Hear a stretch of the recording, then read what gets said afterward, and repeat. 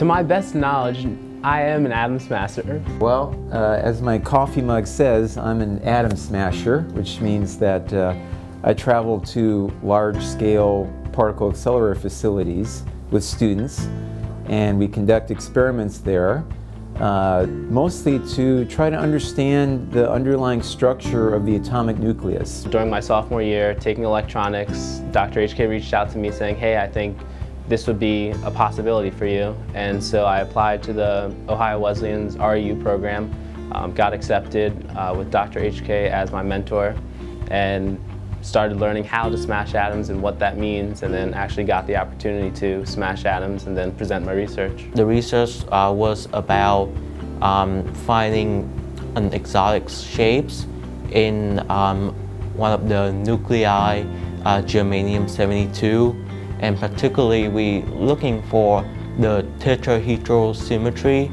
or we can think of it as a pyramid-like shape in the structure of the nuclei of germanium-72. Well, the students make very valuable contributions to the research. So we were actually able to go to FSU and run their particle accelerator and create an experiment of our own and analyze the data. They can see the entire process through from beginning to end, both from helping with the experiment to analyzing the data to helping to write the final paper that gets published in a referee journal. I got like direct instruction from the faculty, and I get to know them not just like in the classroom environment, but I also get to know like them personally. Well, I think it gives them an opportunity to see what it would be like to be a professional in the field of physics. Going forward, I definitely do want to attend graduate school in physics.